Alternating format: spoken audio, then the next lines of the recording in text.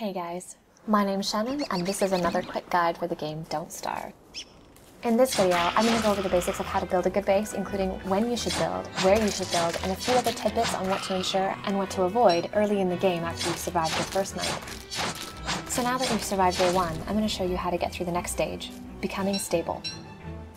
First, although exploration might seem scary, it's actually better to stock up on logs, grass, and tufts, and build a simple campfire each night as you explore the rest of the map.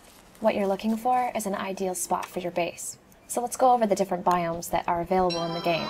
Everyone starts their game in the grassland biome. Use the paths as you explore. They're there to help. The grassland biome is the most hospitable. It's the biome richest in resources, being the only one that has bees and carrots that grow naturally. It also has a plethora of flint on the ground. There are also not too many enemy threats in the grassland biome. The plains biome is usually where you're going to find beefalo. Ideally, you do want beefalo close to your base. There are also rabbits in the plains biome, but the vast majority of rabbits exist in the grassland biome. The forests are not that resource rich. There are no rabbits, no flint, no carrots. However, there are the mandrake. They are very rare, and we'll talk about them in another video. The rockland biome is home to the tall bird. Do not mess with this thing early in the game. Spiders also make their home on rockland, so tread lightly.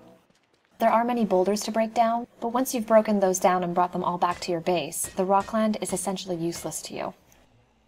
And by far, the most volatile of all of the biomes is the swamp biome. Although reeds are useful, sadly they cannot be dug up and planted elsewhere.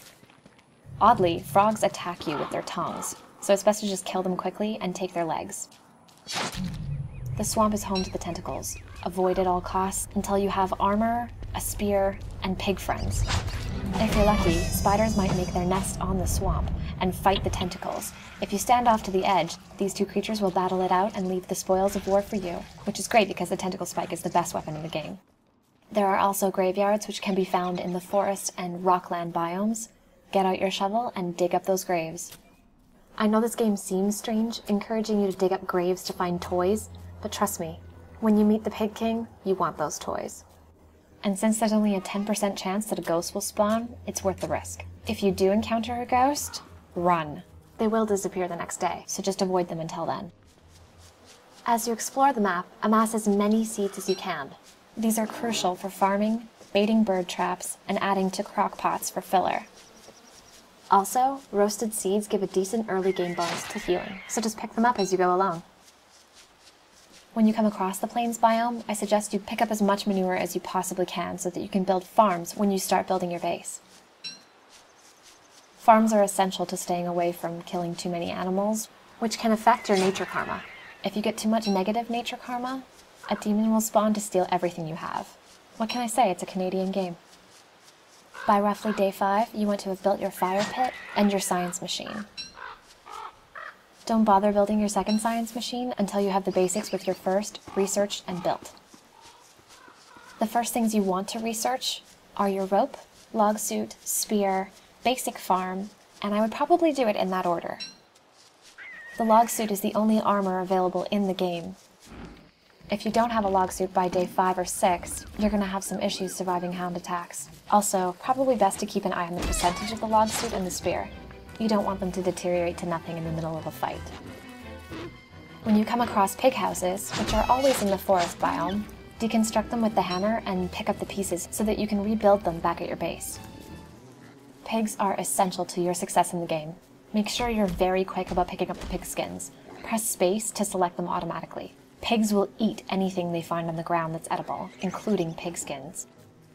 In my next video, I'll focus on pig management since there's so much you can do with them.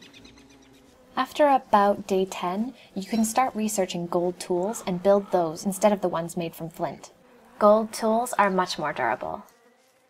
Dig up the berry bushes whenever possible, as well as grass tufts and saplings. I should note here though that grass and berry bushes must be refertilized before they will grow again. Also, with your berry bushes, do not dig them up, plant, and then dig them up again without fertilizing. They break into 2 twigs if you do this, and there are only a finite supply of berry bushes in the world. It's also good to build at least 1 crock pot. To get the charcoal to build the crock pot, What I like to do is plant trees in an isolated area, far away from everything else that's flammable, and then set them ablaze with your torch and run. You can take fire damage if you linger. For your base layout, you want to make sure that you keep all flammable items sectioned off from each other, such as trees, saplings, grass, etc. If you don't section things off, then one firehound can destroy everything. I'd also suggest that you build everything in your base around your fire in a somewhat circular shape. This just makes it easier for you to get things done at night. The fire pit makes sure that fires can't spread, unlike the basic campfire. With a fire pit, you'll also need less fuel. Just one tuft of grass will last you the whole night if you start the fire near the end of dusk. The fire pit also has its own map marker, so you can find your base easily on the map. Just be careful not to waste stones building fire pits everywhere, or building and then destroying and then rebuilding them. Again, all rocks are a finite resource. Ideally, the best location for your base is on grassland, but near the plains. Then, when you build your pig village next to you, you'll have an unlimited supply of food and fuel, as long as you manage it well. Thank you so much for watching. If you have any questions, comments, or suggestions for future topics in my Don't Starve Guide series, let me know in a comment below. I'd love feedback on what you guys thought of this, so drop a rating to let me know if you liked it or not. And please remember to click subscribe so that you can be the first to know when my next guide is out. See you guys next time.